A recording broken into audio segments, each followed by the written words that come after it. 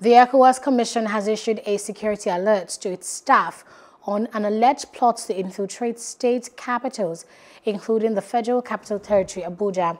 ECOWAS Commissioner for General Administration and Conference advised staff to limit social engagement and avoid going out at night after work hours.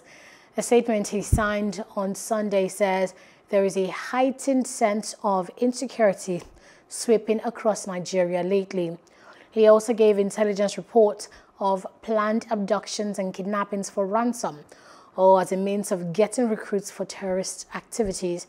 ECOWAS also advised staff to limit in-country travels as much as possible and take appropriate security measures when approaching checkpoints.